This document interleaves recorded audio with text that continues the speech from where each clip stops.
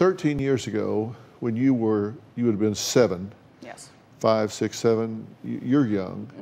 They're very young. So they're infants. And he took his own life. Yes. And how did he do that?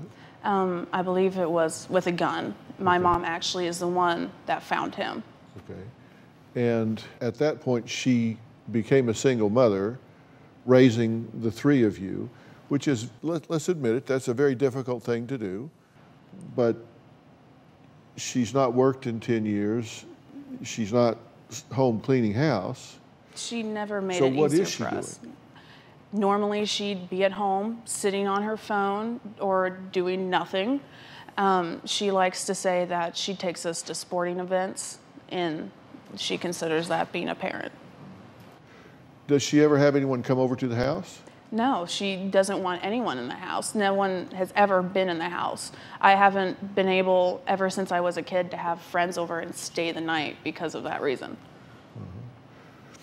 Well, normally when we get ready to do a story, we ask you a million questions, and we shoot and do interviews and that sort of thing, which includes the environment. We look where people live and we try to get a kind of day in the life, a cross-section of people's lives that we're going to be talking about. She refused to let us shoot inside the house. I'm not surprised. And my theory is people who have nothing to hide nothing. Do you think the house is still the way that these pictures look? I truly believe the house is in the same condition that the other ones have been in.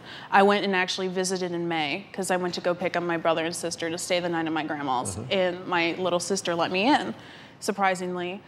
She had the kitchen and the living room clean because I think she knew I was going to try to do that. And I was like, well, let me see your guys' rooms.